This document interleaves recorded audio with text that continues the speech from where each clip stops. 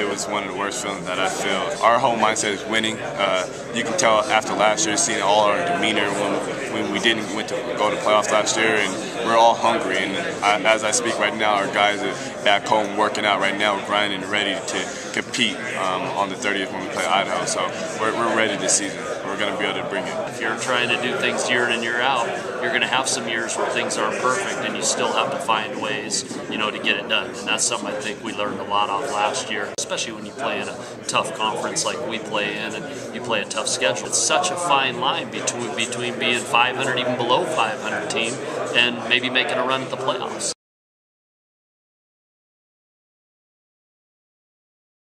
He's a great guy. He's really mature. He's been through the process, and he's ready to compete. I threw with them multiple times already, and his ball placement is really good. And I'm really excited to see him with pads, and so that's our next step to keep him healthy, to keep every other guy healthy as well.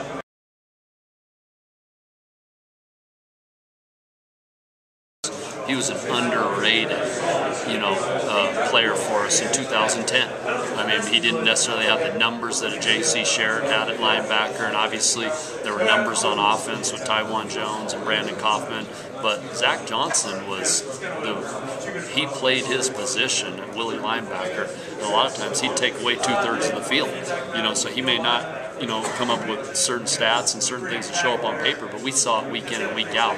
He was so pivotal in what we were able to do defensively and take away, that weak side of the field.